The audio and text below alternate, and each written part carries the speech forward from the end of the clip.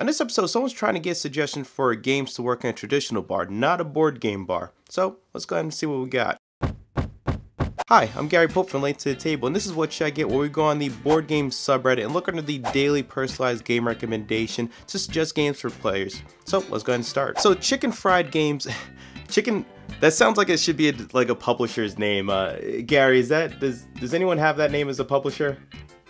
No? Didn't think so. So someone should probably take the name. But anyways, Chicken Fried Games is looking for suggestions for their friend who runs a traditional bar. This is not a board game bar, this is a regular bar, and they're trying to get games for them. Now I actually run bar events, and one common rule when I'm actually dealing with these kind of events is it for non-gamers or for gamers? If it's for non-gamers, I go by these 3 strict rules. The game's got to be very simple and quick and easy to learn from the rule book. The games cannot be confusing, so if people are asking questions a lot while playing the game, it might not be the best suggestion.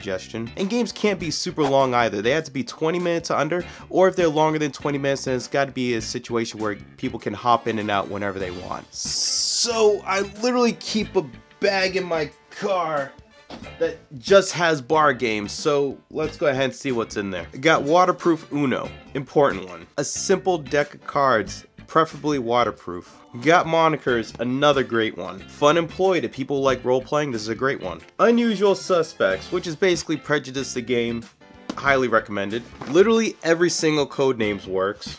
Billionaire Banshee, adult but hilarious. The Spyfall series is really good. Never Have I Ever. I actually surprisingly like this way more than Cards Against Humanity. Speaking of Cards Against Humanity, Cards Against Humanity. But if you're hip, you're probably gonna switch over to Joking Hazard instead. Humpty Dumpty, the wall game. Surprisingly way better than Jenga in my opinion. And Giant Jenga. Literally anything giant works. Get Giant Connect 4, Giant Chess, Giant Uno, Giant Tic-Tac-Toe, Giant Monopoly. Literally anything giant works. And if you're trying to find games for gamers, tell them to bring their own stupid games. And that was another episode of What Should I Get? Be sure to ask your questions on the board game subreddit underneath the daily personalized game recommendation below. And this is Gary Pope from Late to the Table, and I hope you're enjoying your breakfast. I created so much clutter out here to do a walk off.